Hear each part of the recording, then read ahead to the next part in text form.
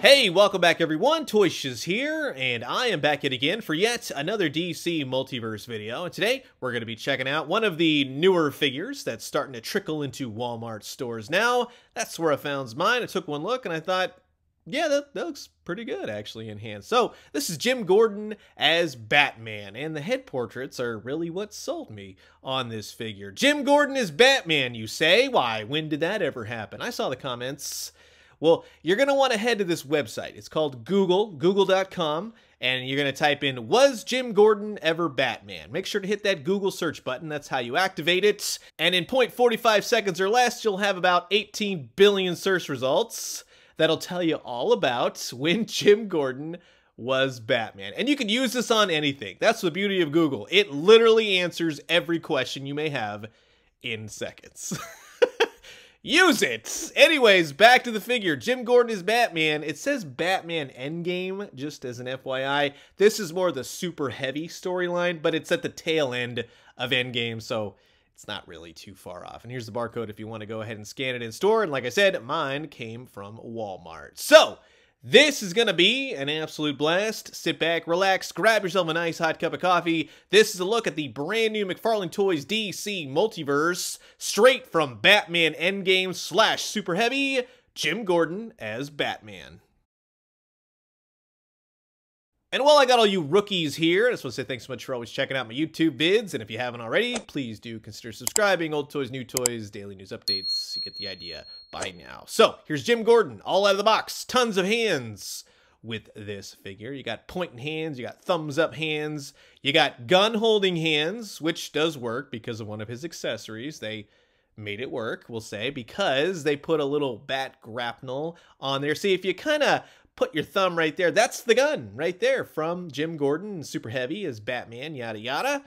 It's a nice, just simple silver paint job to it, but I guess if you want to go ahead and cut the tip off of that, well, you can go right ahead. Now, you do get this phenomenal Greg Capullo Jim Gordon head portrait. Really, really like that. It's painted beautifully. It's just perfection. And I love the fact that there are extra hands and head portraits in the box. More of this, McFarlane Toys. People will be stoked. With the actual figure, you get a really nice looking Batman head portrait. It's probably one of the best they've done. I'm not even joking, even though technically, yeah, that's Jim Gordon. Under the mask, they have reused the body. It's that Teen Titans, Teen Buck body that's not really a team. It's like an adult, if we're being honest.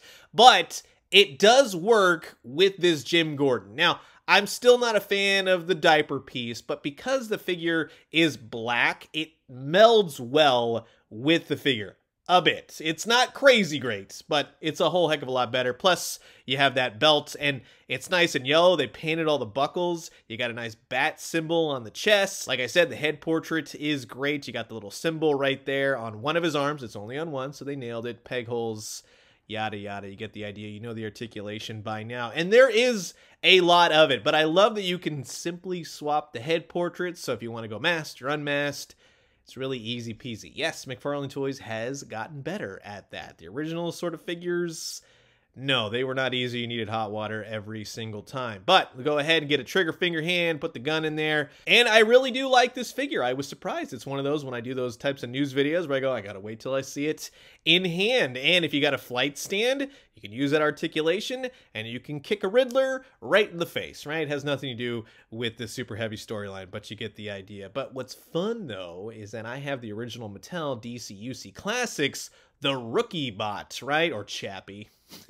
Let's be honest, it's Chappie, but this is how the old ones measure up to this new one. So if you look at the head portraits, yeah, that's a definite upgrade, and I mean, it should be. This is around 7-8 years old now, give or take, right? Including this figure, which is on the old DC Mattel Classics body. He loses the neck. That was always something I thought was missing, But the costume is pretty good, more or less, right? You do have the gun. That's nice. It's an actual gun, and you can use it with this new Jim Gordon figure, so I definitely appreciate that. And just to show you the comparison between the two, yes, it's upgrades all around. I do like this new Jim Gordon as Batman. I did like this Batman back then, though, so it's all about, yeah, tastes and changes and whatnot. But the Rookie Bot, this was the Build-A-Figure. I always leave the head off because I like to swap the heads and everything else. It's a whole heck of a lot easier. You usually have to heat this thing up to get the head on. But I love that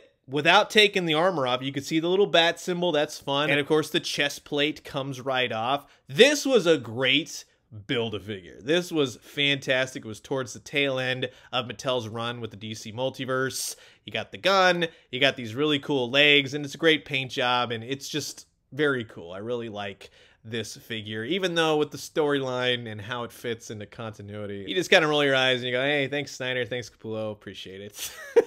But I love that you can put the McFarlane head on there. Now, it's not going to stay exactly on the ball joints, but it will stay on there, and it fits pretty well, I think, in scale, right? That looks pretty good, I have to say. Nice and detailed on that head portrait. Neither of the McFarlane ones will actually stay on the ball peg. They just kind of rest on there. And go ahead and put the chest plate back on there, and you can see how that looks.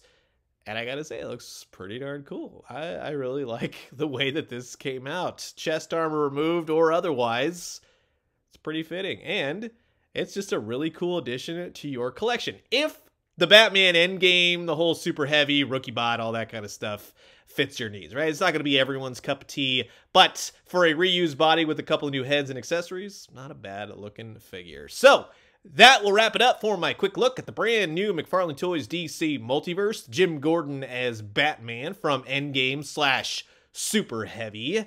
Now I'm really hoping, I mean, I love this Mattel one, but I could see McFarlane doing something cool, right? Who knows? We'll see. Maybe a villain, right? That would be kind of cool. To have Jim Gordon go up against Mr. Bloom. Who knows, right? Sky's the limit.